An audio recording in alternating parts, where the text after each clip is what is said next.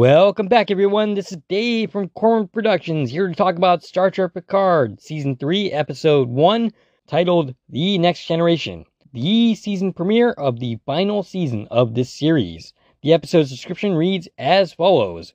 After receiving a distress call from Beverly Crusher, Jean-Luc Picard enlists help from generations old and new for one last adventure, a mission that will change Starfleet and his old crew forever. The episode was directed by Douglas Aronofsky, who did 5 other episodes of this series, and written by Terry Matalas, who serves as showrunner for this season. Before going any further, I'll tell you a couple of things. 1. This is not a spoiler-free video, so if you haven't watched the episode, I highly recommend you go and check it out, and then come back and watch my video. Secondly, if you like this video and want to support this channel, please like, share, and comment, as well as subscribing to my channel. Now, I haven't reviewed this series too much on my channel. I did the first season episode, Remembrance, which was the series premiere of this series. And then I did 2 other episodes of Season 2. The first season was okay. I liked a lot of it, though I didn't really like how it ended, turning Jean-Luc Picard into an android at the end. Season 2 had a lot of promise going into it. The return of Q, played by John Delancey. But it eventually became clear that they were trying to tell what amounted to a 3-episode story and stretch it out into 10 episodes. Thus, a lot of the season was marking time and stalling. John Delancey as Q was a delight as always, but there were a lot of problems with the season. For instance, the scenes would start with Jean-Luc Picard's childhood felt a little weird. It felt like it was talking about Jean-Luc as if he were from the 19th century. His childhood having occurred in the 1900s, as opposed to in the 23rd, 24th century. And the show's treatment of mental illness was a bit odd, given the fact that, once again, we are in the 25th century, and you would figure that they would know how to handle mental illness better than what was presented during the season. I was going to watch this show regardless. I have always been a big fan of Patrick Stewart as Jean-Luc Picard. I don't have many heroes, but Patrick Stewart happens to be one of them. So if this show were just Patrick Stewart reading the phone book, I would still pay to watch. Now, Season 3 happens to be a very different season, in that they're bringing back the entire cast of Star Trek The Next Generation, which they did not do in the first 2 seasons. I've seen plenty of reviewers who have gotten advanced copies of Season 3, the first 6 episodes, that have said that this is a marked improvement for this series. And this is coming from people who were generally negative about Season 1 and Season 2. I hope to do all 10 episodes of this series, but we shall see how it goes. I have other commitments, and my time does not always allow me to take on multiple series. So, for the most part, these videos are going to be shorter than the average video that I do when I talk about a series. Having said that, I enjoyed the first episode a lot, and I think there's a lot of promise here, which I hope continues throughout the season. And if the reviews that I've been hearing so far are true, then I think we're in for a delightful season. We begin in deep space, and we hear music that sounds like we're beginning an episode of Better Call Saul in space, though there is no sign of Bob Oldernick. We eventually zoom in on what appears to be a starship, which I believe is a medical ship of some kind, not connected to the Federation, or Starfleet to be more specific. We see artifacts in the ship that look very much like the artifacts that Beverly Crusher would have, including, very oddly, a log entry of Picard narrating the events of Best of Both Worlds. I'm not entirely sure why that is playing. Beverly wakes up to realize that she's about to have a very bad day. Apparently, she and another fellow that we don't quite know yet, the Ed Spielers character, who does turn out to be Beverly's son, and I'm hoping also the son of Jean-Luc Picard. Now, granted, that would mean we're repeating beats basically from Star Trek 2, but honestly, this entire episode repeats beats from the previous movies, and I don't care. I want this to be Jean-Luc Picard's son so that he could have a legacy going forward. The most depressing thing about his character is the whole notion of him being the last Picard, so I would very much enjoy if they had a son to continue that legacy. Even though Jean-Luc Picard at one point says that he does not need a legacy. He's not a man who needs one. And I'm kind of wondering if that's going to come into play throughout this season. They quickly find themselves under attack by unknown entities. Beverly manages to get a few of them, literally kill a few of them, vaporizing them. But at the same time, she ends up getting shot herself. She manages to fend off the invaders and then go further into hiding, away from these creatures. She sends a coded message to Jean-Luc Picard. We cut to Chateau Picard, and Picard is admiring a painting of the old Enterprise D, which was not his first ship, but definitely his favorite. Laris and him are apparently going to some other planet. I'm not sure if they're leaving there permanently, or if they're just going there for a visit. But this is a continuation of where we left off, with Laris and Picard beginning a relationship. I wasn't sure if that was a relationship that we were going to continue to see in Season 3, or if they were going to completely drop that plot line. Late at night, Picard hears a chirping. Picard eventually digs up his old Enterprise D communicator and wonders exactly how there's a signal being received on that comm. After some digging, he realizes it's a message from Beverly, who tells him that she's in trouble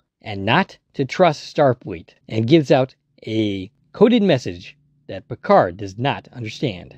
And so his plans with Laris need to be put on hold as Picard goes off to save his friend. To do so, he's going to need the help of one of his former officers in Commander William Riker, now Captain William Riker, formerly Captain of the Titan. They meet at Guinan's bar. I'm not sure if it's the same one we saw last season. Guinan herself does not make a reappearance. I don't believe she's in this season at all, at least not from what I've heard. She reprised her role, Whoopi Goldberg reprised her role last season, but I do not believe that she is doing so this season.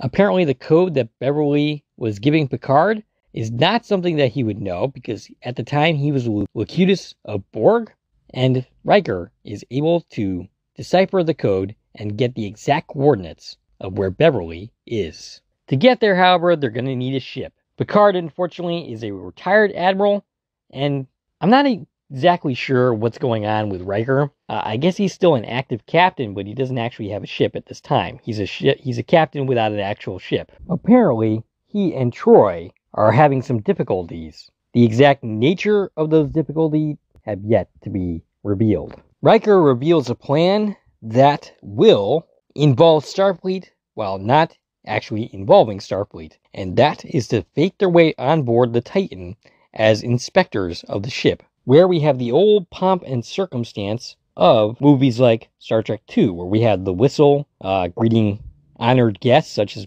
Picard and Riker. They are greeted by Annika Hansen, formerly known as Seven. She's now a commander in Starfleet, though she seems to be uncomfortable with that role. The bridge has a LaForge on it as the pilot. This would be Sidney LaForge, one of Geordi LaForge's kids, played by LeVar Burton's actual daughter. They meet up with Captain Liam Shaw, who apparently is no fan of the two of them, saying that the inspection should be very boring because there won't be any shootouts or crash landings. Now, if he's talking about Riker's time on the Titan, I could buy that. Hell, if he's even describing the movies, the TNG movies, I could buy that. But he is definitely, most definitely not talking about TNG. That is not an accurate description of what the Next Generation was really all about. Picard tries to get him to change course. Riker and him trying to sell a con that this is somehow sanctioned by Starfleet, but neither one of them actually have any standing with Starfleet at this time. Picard is a retired admiral, and I'm not even really clear as to what Riker's status is. I guess he's a captain, and he's in active duty, but he does not currently have a ship. Captain Shaw turns them down, and that's despite Seven trying to help them. Of course, this means that they will not be going to where they need to go to save Beverly. And as Riker and Picard talk about this, 7 of 9 looks on. And of course, 7 is no fool. We have a scene with Raffi, played by Michelle Hurd. Raffi not being one of my favorite characters. And when we first see her, it's not looking very promising, as it seems like she's turned back into her old drug-addicted ways. But this turns out to be a cover for whatever Starfleet intelligence operation that she is running. Admittedly, these scenes held very little interest for me, though I am told that they will pay off eventually. Like I said, I am not a big Raffi fan. Picard and Riker are not sleeping in their quarters that resemble something that you might see a first-year cadet having to deal with, not fit for a former admiral or a captain. Apparently, it has been 20 years since Picard and Beverly last saw each other. In fact, it's been 20 years since she talked to anybody, and they speculate about what could possibly have caused her to cut off contact with everybody. And that 20-year figure seems to be around the time of Star Trek Nemesis, when last we saw these characters on the big screen. They get a call from Seven to meet at the observation lounge, and Seven, once they arrive, says, "Hey, look, you're going to tell me what the hell is going on, or I'm going to toss you out the nearest airlock." And Riker's like, "That's how you talk to an admiral?" And Seven's like, "No, that's how I talk to a friend." And I found that, I really enjoyed that line. I thought it was a very good one. Apparently, Annika, 7 of 9, is uncomfortable with her career and isn't so sure that she is in the right place, as both Picard and Janeway have suggested that she rejoin Starfleet. And while there's a lot of things about the last couple of seasons that have not been great in Star Trek Picard, Jeri Ryan was not one of them. She has been phenomenal through all 3 seasons of this show, or at least 2 seasons plus 1 episode. Picard reveals the true reason for their presence there, and that is to rescue their friend Beverly, who Seven is very much aware of. As it turns out, Seven has already disobeyed orders and brought them to the sector they wanted to go. Shaw wakes up and realizes that they are not where they are supposed to be, and goes to the bridge and realizes that Seven disobeyed orders and says that loyalty just cost her career. Meanwhile, Picard and Riker are already on a shuttle. And I gotta say that Frakes and Stewart together is fun to watch. Frakes is not the greatest actor ever, but he has charm to spare, and watching him play off Stewart is just a lot of fun. They find Beverly's ship and board it, and for the most part, things seem pretty quiet. The recording of music that we heard at the beginning of the episode was recordings that Picard made for Beverly back in the day, instead of flowers and candy. Picard eventually finds Beverly in stasis, because she was not doing very well last we saw her, and Riker ends up having a phaser pointed at his head.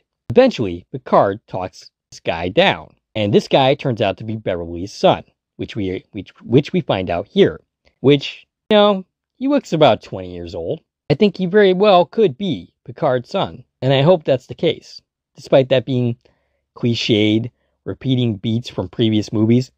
I really don't care. Raffi, meanwhile, ends up realizing what's going on. There's about to be an attack somewhere. Looks like to be, I don't know, some kind of Starfleet installation of some kind. I thought it was like maybe not quite Starfleet Academy, but some kind of school connected to it. And she gets there too late because the building is destroyed in pretty dramatic fashion. Picard, Riker, and Beverly's son soon find that they've been discovered by whoever was chasing Beverly, and the ship is huge compared to the ship that they're on. Who will this be? We don't know. How will the Titan figure into the plot from here on out? Not sure. What's going on here? I have absolutely no idea. And we will find out next week. As far as this episode goes, it was a very good episode. The tension was good. A lot of beautiful visuals. The acting from Stewart and Frakes playing off each other was a lot of fun, and it was good to see Seven interacting with Picard again. And I very much look forward to seeing what the rest of the season holds. If you like this video and want to support the channel, there are a number of ways to do so. You can follow me on Twitter at Core Productions. You can join my Core Productions Facebook page. You can buy something from the Core Productions store on Zazzle. You can buy me a coffee, which is a new way to support content creators such as myself.